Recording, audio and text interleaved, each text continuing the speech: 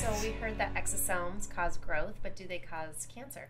Well, this was something I've been worried about since the beginning. If they're anti-inflammatory and they cause growth, what's going to happen?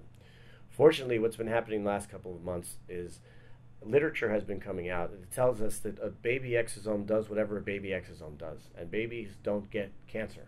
Right. So in many cases, a cancer, not all, a cancer is because you've lost the expression of a gene. And like, say, pancreatic cancer, it's usually P53. If you put the message for P53 back, even though the cell isn't making it, the cell will start acting normally.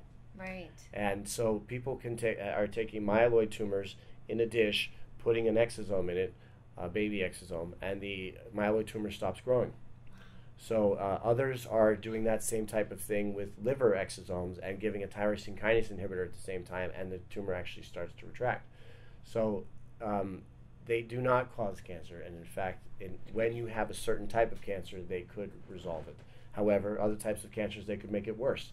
So it's important, such as one that is replicating rapidly and does have that machinery in place. If something, we don't want to grow vasculature in a tumor that's already there, and it's not as a cause of P53. So you would have to look at the genetics of the tumor before you treat.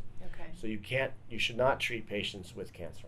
Okay, that's what I was going to ask, Right. because that's on the contraindication But list. it's not even going though- to cause cancer. Okay, okay.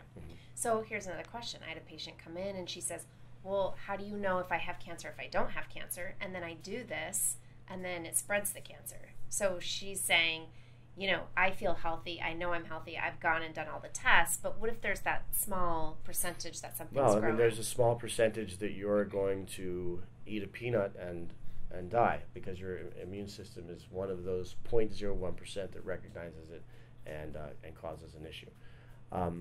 Right now, I think that there isn't a risk.